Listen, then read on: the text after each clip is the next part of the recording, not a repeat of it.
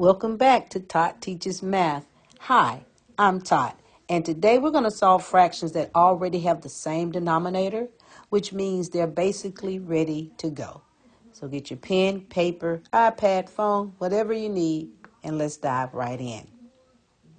Now, when fractions have the same denominator, we do not touch the bottom number, okay? The denominator stays the same. So whichever number is at the bottom of the fraction is the denominator, and that stays the same. And all you have to do is add or subtract the top number, which is called the numerator. All right, so I have two examples here on the board, and I'm just going to go through the first one. Now, the first one is 2/5 plus 1/5. As I said, we keep that bottom number, right? The only thing that we need to do is add the top numbers. So what is 2 plus 1? 2 plus 1 is 3. And so that is your answer, 3/5. That's for adding. Okay, we're going to move to this subtraction problem. So we have 5/6 minus 2/6. So remember, we're going to keep our bottom number. They're the same.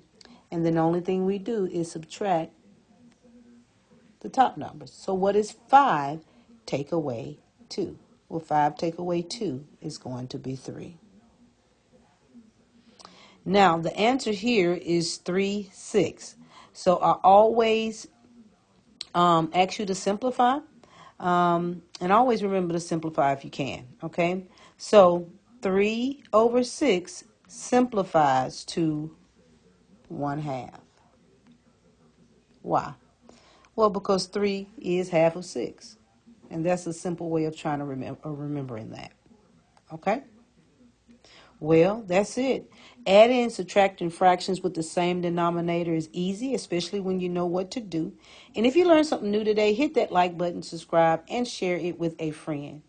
And this is Tot. And remember, math is fun, easy, and it's real. See you next time. Bye-bye.